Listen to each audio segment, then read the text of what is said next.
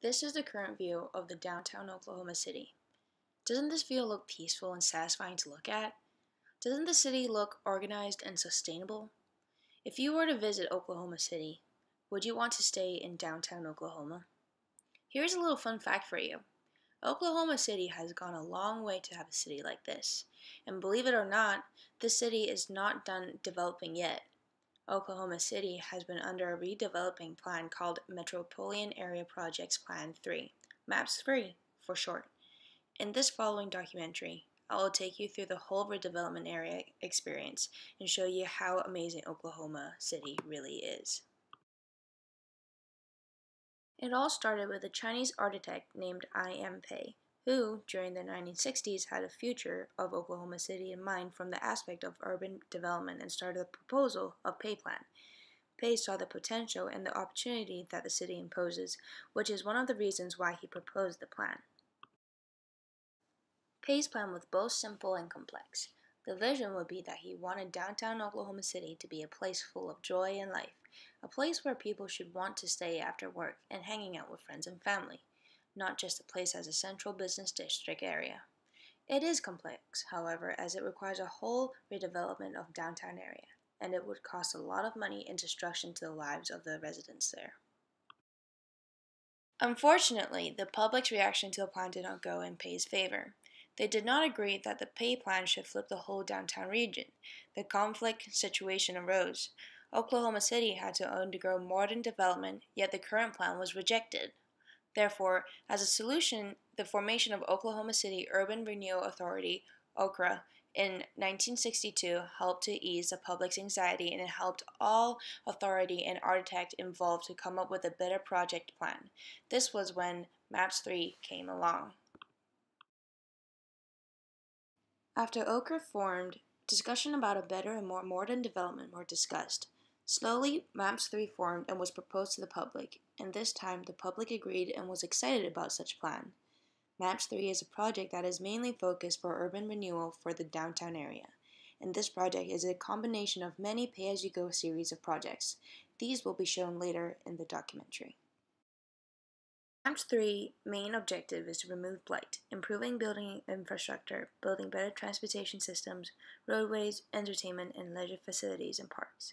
MAPS 3 was initially approved in 1993, even though residents of Oklahoma City were rather reluctant and hesitant at first. Since MAPS 3 will be a long-term project and operated in a very large scale, the final approval from voting was passed on December 8, 2009. Funding was one of the main reasons why the public was hesitant about the project. The solution that the government implemented was sales tax, which was a simple and easy option to fund the city's renovation and construction. The tax period started in April 2010 and ended in December 2017. For MAPS 3, there are 8 pay-as-you-go projects, and the estimated cost is $777 million, with $17 million on a contingency fund.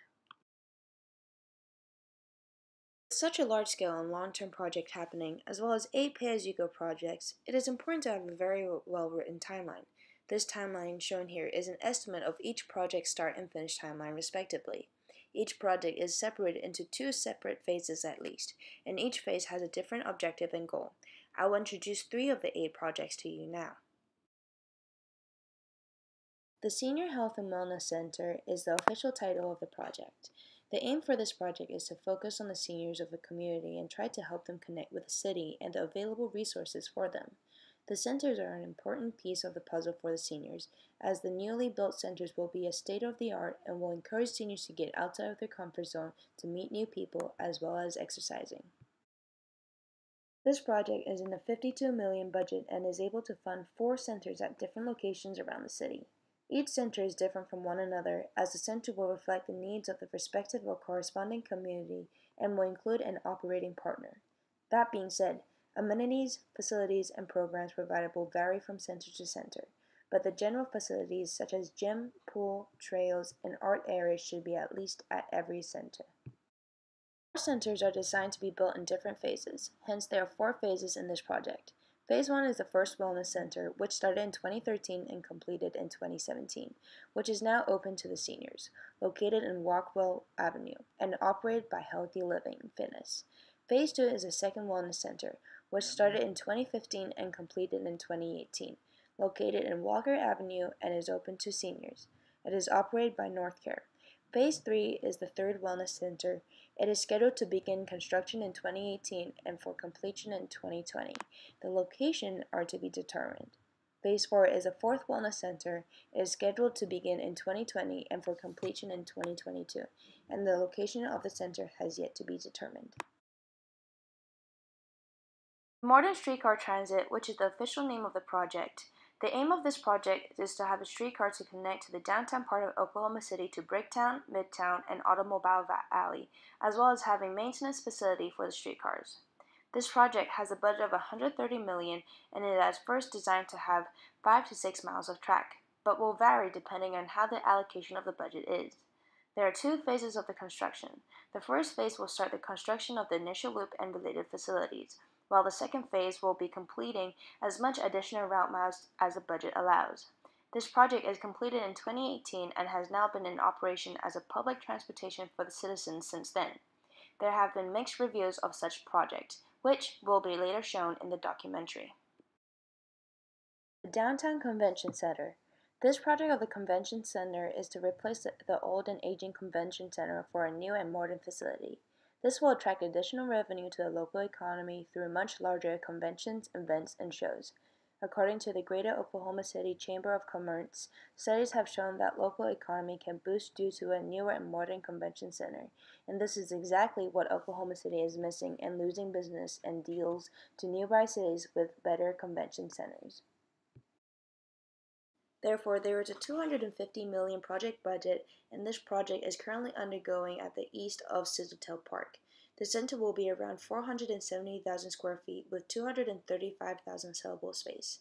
It is scheduled to start construction in 2016 and designed to be completed in 2018. But it is still under construction, and according to MAP's project manager, David Todd, it is already 40% complete and will be officially done with construction in 2020. What do you think about the MAPS 3 project overall? I think it's been a marvelous project, and I have most definitely benefited from it. I am now 76 years old, and I always meet my friends at the Senior Health and Wellness Center down the road at Rockwell Avenue. Have you seen the facility? It's so nice there, and the staff are so amazing. They help me and my husband a lot. My husband gets grumpy sometimes, and he just wants to stay home. But I get to persuade him to go to the center with me and play with our friends or go to the gym, and he comes back home really happy. That is really great to hear. Is there any other things about the health center you would like to share? Let me think. Oh, they do have really nice events happening all day and most of the week. It gets so busy on weekends, even on weekdays too. Most of my friends and I just love to go there and drink tea and chat. The environment there really is lovely. Apart from the health center, is there any other facilities you use that's from MAPS 3? Oh, yes, I do. I sometimes use the trails at Lake Hefner and the parks near there. The trails are really nice and dog-friendly. I get to take my dogs there sometimes. I have arthritis and tendinitis. Sometimes walking is too much, so I don't go to the trails as much as I would like to. Did it take long for the health center or the trails to be built? Not for long, if I really think about it. It might have been a year or two, but I got to tell you this. I live just down the road from the health center. Boy, the construction was a pain in the butt. It was rather loud and dusty, especially in the summer and fall.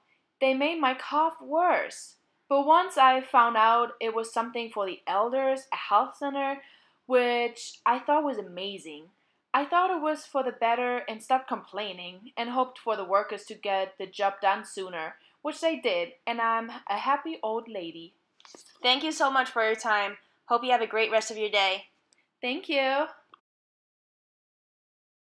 Thank you so much for letting me ask you some questions. What do you think about the MAPS 3 overall?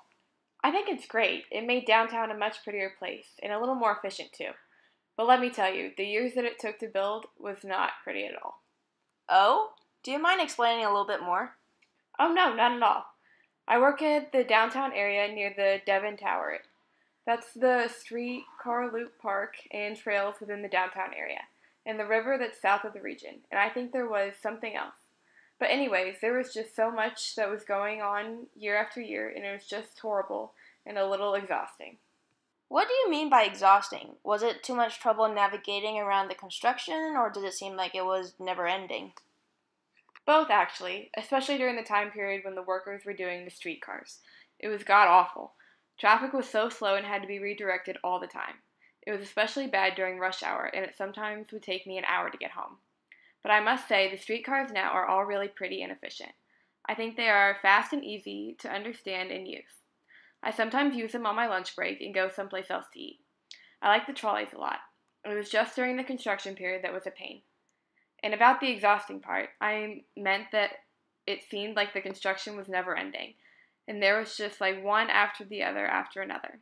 One part of the city is being built, then the next day another part is being torn down.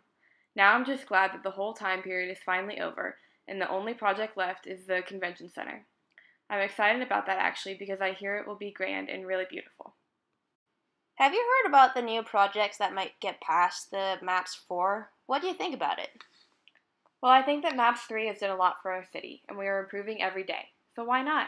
I like what Maps 4 is trying to achieve. I just hope that it will not be in downtown or anywhere else near here. Because just in my own personal opinion, I've had 10 years worth of construction, and that is more than enough for me. Thank you so much for your time. That was a lot of information you gave me, and some new perspectives. Hope you enjoy the rest of your day. Thank you. As you can see in this picture, Oklahoma City has come a long way since the land run and when the city started to develop. Every day, the city is improving itself. The urban renewal project of Oklahoma City is not finished yet, as there is still a lot of potential to continue to expand. MAPS project manager David Todd has had an interview with Fox 25, and he stated that there will be a potential MAPS for a project, and all ideas are welcome from the public. Ideas such as having more streetlights on the street.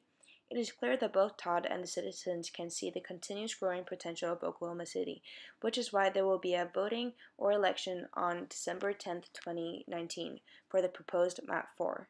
MAP 4 has around 16 projects and is projected to raise $978 million over 8 years for 16 pay-as-you-go projects.